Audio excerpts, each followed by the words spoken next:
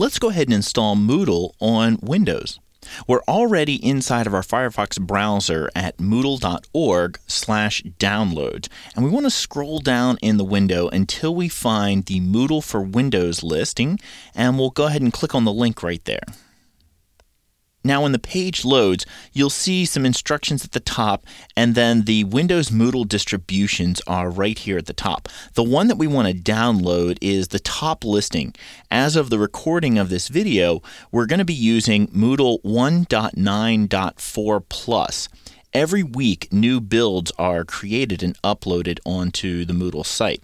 And we can go ahead and download the complete installation by simply clicking the download link right here on the right-hand side. We'll go ahead and click that one time, and we'll see that Moodle is going to go ahead and save the file for us. We'll go ahead and click OK.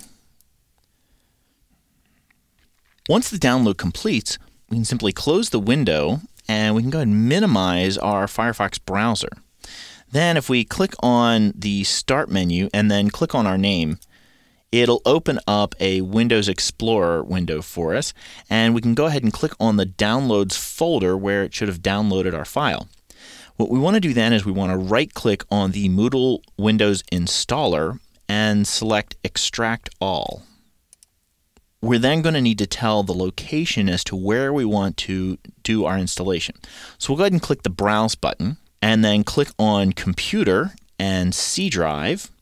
Then we want to make a new folder here, and we want to call this new folder Moodle 1.9. And it's important to put the Moodle 1.9, especially if you're doing this installation on Windows Vista. There are a few things inside of the installer that will run a lot more smoothly if we name the folder Moodle 1.9. Go ahead and then click the OK button, and you should see in the Files Will Be Extracted link C:\Moodle 1.9.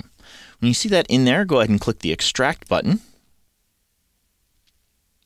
And Windows will take over, unzipping the downloaded installation from Moodle and put it into this folder for us. Once Windows finishes extracting the files, you should have a new window that should open directly to the Moodle 1.9 folder that we just created. Now there is a README file, and if you're installing Moodle on XP, then you may want to have a look at the README file. However, if you're using Vista, then there's a couple of modifications to the instructions that are provided inside the README file. And we're going to step through those right now. If you're using XP, you can follow along with these instructions. It will work. It's just a couple of extra steps. So the first thing you want to do is you want to go ahead and click the Start Moodle link. Just go ahead and double click that. And a script will go ahead and run, and it'll start up the Moodle server. Now what it's actually doing in the background is it's starting an instance of Apache web server, PHP, and MySQL. Once it finishes and your screen comes back to this, you want to go ahead and click back on your Explorer window and double-click the Stop Moodle icon. Do not attempt to go in and start running Moodle right away. You want to make sure you start Moodle up and then stop it. Then press any key to continue. I'm going to go ahead and press the space bar. Then we'll go ahead and double-click the Start Moodle icon a second time. This time, when the screen comes back up to here, we'll go ahead and minimize this window, and we'll go back to our web browser. Now, we're going to go to the URL of 127.0.0.1. And if you read that README file that I pointed out earlier, it's going to tell you to go to localhost. Do not do that. Go to 127.0.0.1. Then, go ahead and scroll down in the window and click the Next button. The Moodle installation process is now beginning, and it's run some tests to make sure PHP is running and a bunch of other systems are up and going and ready to go. Everything should show in green saying Pass. Then click the Next button. Now here, if you read the README file, you would see that the web address here should say localhost.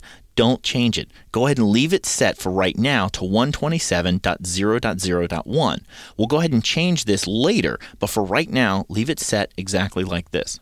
Your Moodle directory should be grayed out, but it should say C:\Moodle19/server/Moodle. Then for your data directory, it should auto be filled in for you again, and it should say C:\Moodle19/server/Moodle data. Now we'll go ahead and click the Next button. Here it's asking us for the database that we're going to be connecting to. And the database type is MySQL. It's part of the initial installation file that we downloaded. The database can be left to be called Moodle. The user should be root, and we can go ahead and leave the password blank. Because we're only setting up a test environment on your local system, this is going to be fine for us to go ahead and leave this blank. If you were putting this Moodle system in production, you would definitely want to make sure that you've set up a custom password and you do a lot more customization. But since we're just creating a test server, leaving the password blank is fine. We can also go ahead and leave the table's prefix set to MDL_. Go ahead and click the Next button, and you should see a bunch of server checks run. And on the right-hand side column for the status, everything should be listed as OK. So go ahead and scroll down to the bottom and then click the Next button. It's telling us that we have downloaded the language package. We can go ahead and continue using the English language package. So we'll go ahead and click the Next button. Moodle now knows everything it needs to do to set up the config.php file.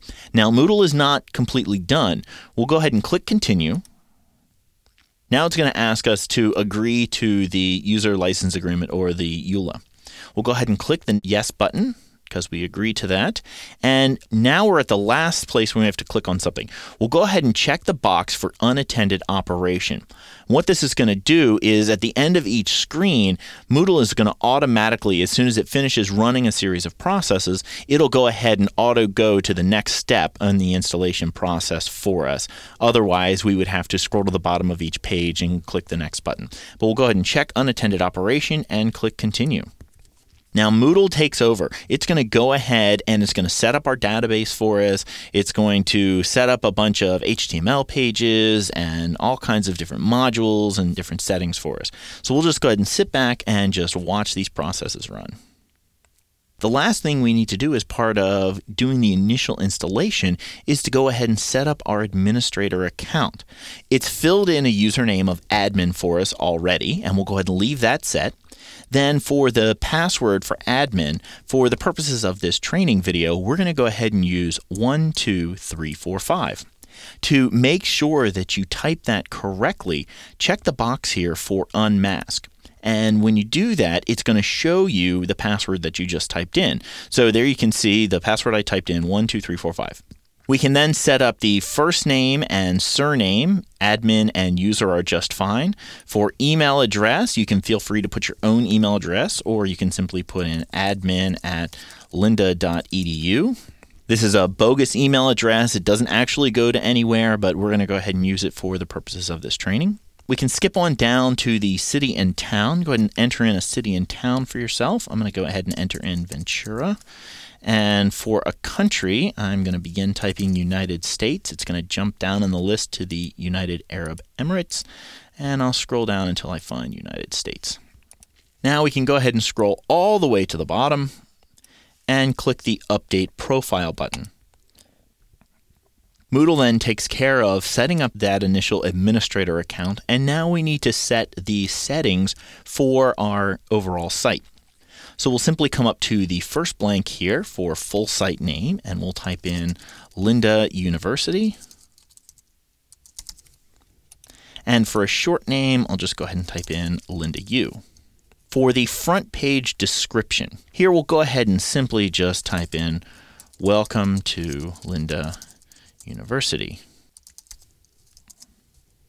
We can go ahead and scroll on down. These settings are just going to appear on the front page, and it's not real important for us to go ahead and set these up. If we were setting up this server in a production environment, we would make sure that these settings were all targeted specifically to our institution. So the last thing here is self-registration. We'll go ahead and leave that set to disabled and click the Save Changes button. Moodle then does the last configuration setups that need to happen in order to have a fully functional Moodle installation.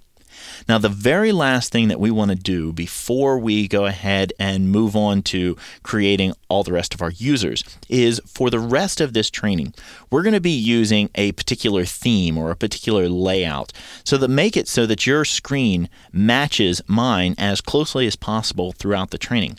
Let's go ahead on the left-hand side inside of this administration block and come on down until you find the link for Appearance. Go ahead and click on the link for Appearance and then click on the link for Themes underneath of that. You want to then click on the link for Theme Selector, and you'll see that the right-hand side then refreshes with a whole bunch of built-in themes or user interfaces that Moodle has available to it. You can go ahead and choose any one that you want, but if you want to follow along with me and have your screen look just like mine during these training videos, go ahead and scroll down until you find Formal White. Formal White is the layout that I'm going to be using throughout the training, and we can go ahead and click the Choose button right here on the right-hand side next to Formal White. It's going to preview the theme for us so that we can see what it's going to look like, and we click the Continue button at the bottom so that we fully activate the theme. So go ahead and click Continue. Your screen then refreshes back here to the overall Moodle installation. Now, a couple of quick notes. Now that we have our Moodle installation completely up and running and tweaked, let's go ahead and take care of the URL issue. The URL that we have to our Moodle server right now is 127.0.0.1. And it would be nice if we had that simply set to localhost. So we'll go ahead and close our web browser. Go ahead and close all of these other instances here. We'll go ahead and close this guy here, so that we're right back to our Moodle 1.9 folder that's at the root of our C drive. Go ahead and stop the Moodle server by double-clicking the Stop Moodle button. And when you get the note telling you to press any key, go ahead and hit any key you want. I'm going to go ahead and press the space bar. Then we need to go inside of the server folder and then go inside of the folder called Moodle. Now scroll down until you get to the listing where all the documents are. And the file you're looking for is this one right here. It's called config. And if you have your file extension showing, it's going to say config.php. Go ahead and right-click on that file and choose Edit with Notepad. The file is going to open up, and line 13 should have a URL associated with it. It's going to be the www root location that you're going to type into your browser in order to get your Moodle server to work. We want to go ahead and select where it says 127.0.0.1. Make sure you don't select the trailing apostrophe and simply type in localhost. That's all the edits we need to do to make Moodle really work now, and so you can follow along with the rest of the training. We'll go ahead and click the Save button at the top and close that window.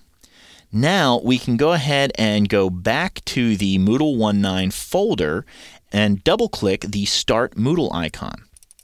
So I'll double-click that, and Moodle should start up. Now again, when you double-click this file, what it's really doing is it's starting up the Apache web server and an instance of the MySQL database. All that is completely configured for you as part of just the download and unzip process that we went through. So your MySQL and your Apache are running. Anytime you need to start up Moodle, you want to simply just go to this Moodle 1.9 folder and double-click that Start Moodle. Then go over to your Start menu and launch your internet browser. And you want to make sure that you're always using Mozilla Firefox. We'll go ahead and open the browser up, and we'll type in the URL location, simply localhost, and hit return. And there we go. We're taken right back to our Moodle installation. Now you want to log in as the administrator account that we've already created. So we can go up here to the upper right-hand corner. There's the login link. It's right there. We'll go ahead and click on that guy. It asks us for our password for the username of admin, and the password we created was 12345. We'll click the login button. And there you go. We're all set to continue setting up our Moodle server now with the course and users that we're going to need throughout the rest of this training.